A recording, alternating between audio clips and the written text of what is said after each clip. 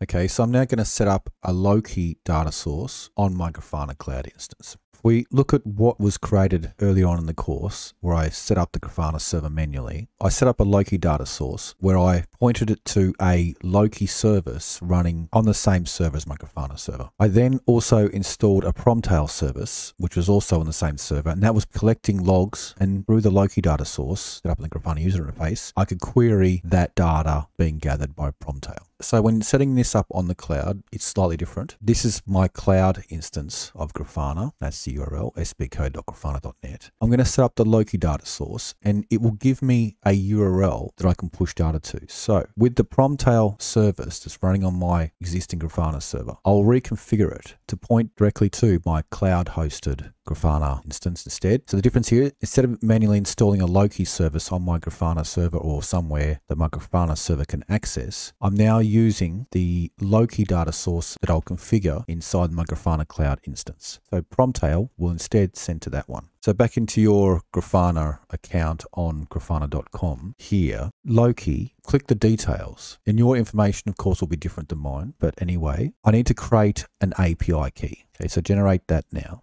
The key will be used to push data to Loki. So create anything you like. So Promtail publisher seems like a good one for me. And the role is a metrics publisher. You can leave it admin if you like. So create the API key. Okay, that's done. Now I'm going to change this after the video, so it will be different. And also your key will be different as well. Don't share that. This is a secret that you shouldn't really share with anyone. But I'm going to change mine after this video is over, so it's a different one. You can delete them and create new ones. Okay, close that. Anyway, scrolling down, sending logs from a standalone host. This is referring to Promtail. You go into your Promtail config and you'll add a URL being in the form of that. So on this diagram, I'm going to edit my Promtail configuration with that long URL, which points to that. Okay, so I've SSH'd onto my server where I've got my existing Loki and Promtail running. And that happens to be my OSS version of Grafana that I've created early on in the course. But anyway, I'm just going to modify the Promtail. Remember, when we installed the Promtail binary, we installed it into the user local bin folder. So I'm going to go back to there,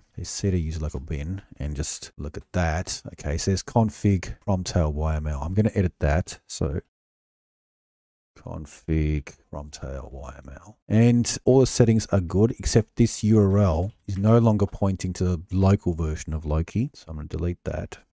But to this new URL here, which contains my key that I just generated, plus the full URL. So just copy that. And in Promtail here, if you right click, it will paste that whole line in. So that's it there. It's quite a long line.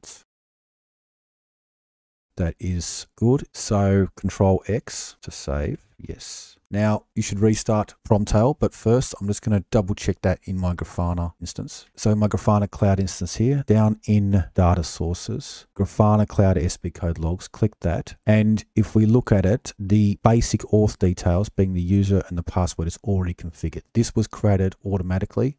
As it says here, this data source was added by config and cannot be modified in the UI. So it's already good. Okay, so I can even test that, and it says testing. Okay, data source connected and labels found. But there's actually no data in there yet because I haven't actually restarted that Promtail server. So to send to that endpoint just yet. But we'll do that now. So sudo service Promtail restart. Let's check its status. Okay, it's looking good so far. Okay, Control C to get out of that. If I go to explore there and select SB code logs, click log browser, and it's already showing me those labels that I've set up. So there's auth log and there was syslog. These were things set up in the course earlier on. So let's look at var logs and show logs. Log volume is loading. There we go, and there's a whole lot of information. Okay, so remember we've looked a lot at Promtail and Loki earlier in the course, so you can do all those things now throughout your cloud instance. Okay, so looking at that image again, I've repointed that Promtail to look at that instead. So I'm no longer using that Grafana server I've installed there. Now, also, if you have another Promtail service running somewhere else, it's the same process. That URL that I got from the settings screen, I put that in that Promtail service and restart it as well. And I can have multiple Promtails all pushing to my Loki data source there, like so. I'm not going to do that at the moment because I'm still not fully aware of whether that will take me over the free allowance or not. These are things that you should keep an eye on. Remember, you can always go to your Grafana default page there, and you'll see that the logs information should increment over time. You want to make sure you don't go above 50 gigabytes in 1 month. So just be careful of that if you're worried about spending extra money. Okay, and looking at the data sources again for Loki, SB code logs, we can look at insights, and there's nothing to see here just yet, but we'll start to see these graphs update, and that will give us a good indication of whether we're going over the free limit or not. Excellent. In the next video, I'll set up my Prometheus service to push to my Grafana Cloud instance. Excellent.